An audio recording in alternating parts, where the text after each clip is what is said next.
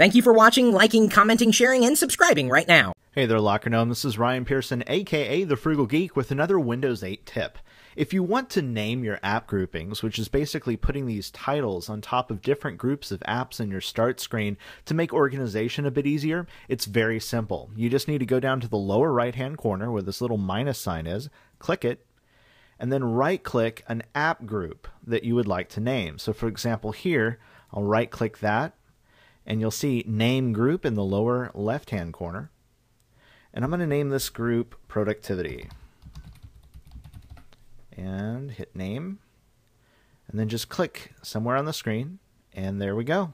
The group is now named Productivity. You can also organize groups and start new groups just by clicking and dragging your tiles. If you have any questions about Windows 8 and you'd like to see a video explaining how to get things done, please leave a comment below and we'll get right to it. This is Ryan Pearson for Locker Gnome, and I'm out.